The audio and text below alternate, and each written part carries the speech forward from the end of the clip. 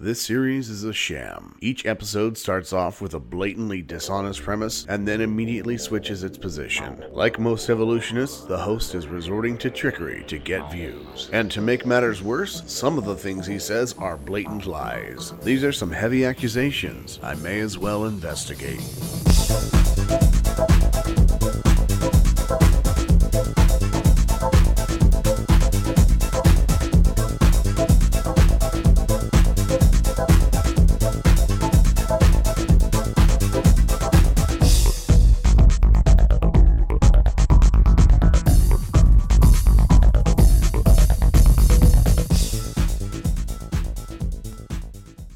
Before exploring this sham of a series, I should announce that I'll be taking a hiatus from this show for about a month for some personal obligations that I need time for. In the meantime, Christy Winters will be posting a 2-part interview she conducted with me. I'll post a link and a reminder video when each part is up. When I come back, I'll be making some minor improvements to this series. When looking for the failures of this series, one doesn't need to look much further than the title sequence. As numerous people have pointed out, I have Noah bringing 2 male lions aboard the Ark. When creating the animation, I completely spaced the sexual dimorphism of lions. To make matters worse, I have Adam and Eve wearing leaves to cover themselves, but they haven't even eaten the fruit of the tree of knowledge yet. I actually did this intentionally because I wanted to avoid a flagging for sexual content. So already I've got scientific and biblical failures. But the biggest failure in the title sequence was pointed out by YouTube user Paul T. Shordell. Put simply, it's way too long. It's the length of a television title sequence. And wow, is it ever irritating when binge watching. When I come back in a month, that will be improved. As I explained in the first episode, examining the arguments as creationists present them led me to a greater understanding of science. I wasn't ever a creationist, but whenever they would stump me in a debate, I'd look up the science behind the argument and usually ended up reading primary source material showing the real science in detail. The details are what ultimately destroy creationism. But a user named Papa John opined that the title and narrative style are dishonest, which destroys my credibility and ultimately destroys any chance of a creationist ever learning anything. Of course, I have no intention of changing the title and format, but I do think it's a valid concern. I'd love to get anyone else's opinion on that in the comments. Another issue some people have had is that there are no sources cited in the descriptions for these videos. I initially thought that showing the paper in the video and naming the publication and publication date would be more than enough. However, I realized that checking references should never be difficult. So from now on, all of my episodes will contain my sources in the description box.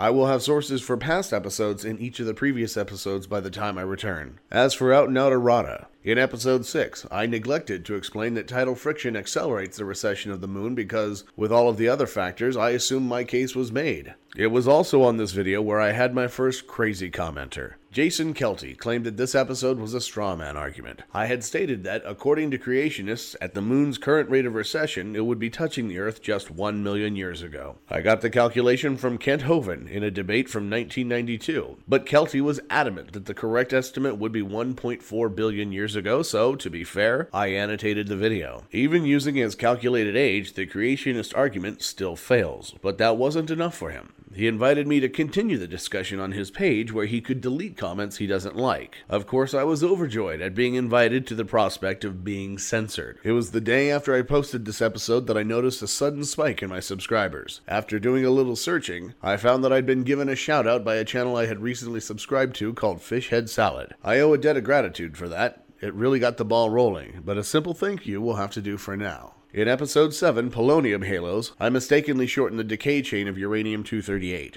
I have it breaking down in one step to Uranium-234, as Subduction Zone kindly pointed out. Uranium-238 emits an alpha particle and becomes Thorium-234 before emitting 2 separate beta decays to become Uranium-234. In episode 10, the Miller-Urey experiment, BYRTDO calls me a liar for claiming 19 of the amino acids needed for life were found in the Murhison Meteorite. Because his source is the original paper published in Nature on January 2, 1970, he contends there were only 6 proteinogenic amino acids found in the meteorite. Since the meteorite's discovery, there have been many discoveries. According to Cronin and Chang in a July 2003 article in the journal Meteoritics and Planetary Science, the count is now now up to 19. Soon after publishing this, I saw a second spike in subscribers. This episode had the distinction of being cited in a video by Messianic Manic. Again, for now, a thank you will have to do. Episode 11, The Conspiracy Against Kent Hovind, was a video I wasn't particularly proud of because it really contained no science. But to my surprise, it is my most popular video to date. As a result, it brought out the paranoid conspiracy theory nuts in full force. There are enough case studies and comments there to base a PhD study on. At about this time, a perfect storm of events occurred. Wildwood Claire, who had been watching for a few weeks, gave me a shout out on Coffee with Claire, and Thunderfoot had shared this episode. A sincere thank you to Wildwood Claire and Thunderfoot, two channels I've been subscribed to for years and two people whose opinions I deeply respect. In episode 12, The Crocoduck,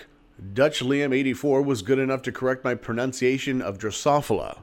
How embarrassing. In episode 13, Darwin Recanted, I insinuated that Darwin was deeply religious when he graduated from Cambridge. Lance Wilson was good enough to correct me there. According to Sandra Herbert's Charles Darwin Geologist and Michael Ruse's Darwinian Revolution, Science Red in Tooth and Claw, Darwin was preparing to be a pastor, mostly to please his father, and because at the time, to teach at a British university, you had to be in the clergy. Many people have mentioned that Darwin's recanting, if it had occurred, was wholly irrelevant to the validity of evolution. I actually do discuss this fact in the extended version, available exclusively at Secular TV. At about this time, I had another sudden spike in subscribers. Unexpectedly, King Crocoduck gave me a shout out, and I certainly owe him a big thanks as well. In episode 16, The Geological Column, I mistakenly placed the debate between uniformitarianism and catastrophism in the time of James Hutton, but as Lance Wilson corrects me, both terms weren't even coined until 1832. My biggest and most embarrassing mistake comes in episode 17. I didn't even notice it until it was pointed out by Andreas Hagen and then Peter S. I confused nuclear fusion with nuclear fission as the mechanism behind the heat and light of the sun. Fission occurs when the atom splits, like an atomic bomb. Fusion is when two atoms are fused together, like in a solar furnace where two hydrogen atoms fuse to form a helium atom. This is what powers the sun. I would really love to shout out some upcoming channels, but I don't really feel I can do anyone much good yet. I think I need about double the subscribers to have any effect. But since I'm about to be on hiatus for about a month, I'd like to share some channels I love,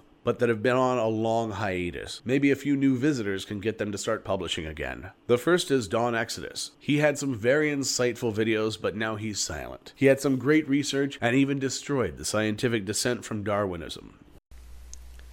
Anyone who spent very much time dealing with creationists has seen this list before. This was published by the Discovery Institute and is a list of roughly 100 scientists who supposedly doubt evolution.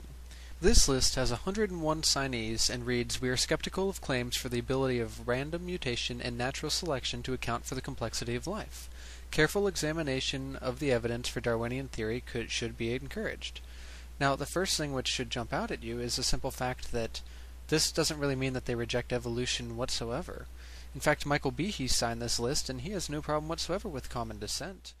The second is CDK 007. For his first few months, he was completely unknown, speaking only in text with pictures and containing complex science with inspiring simplicity. He soon became an authority, but mysteriously became silent again.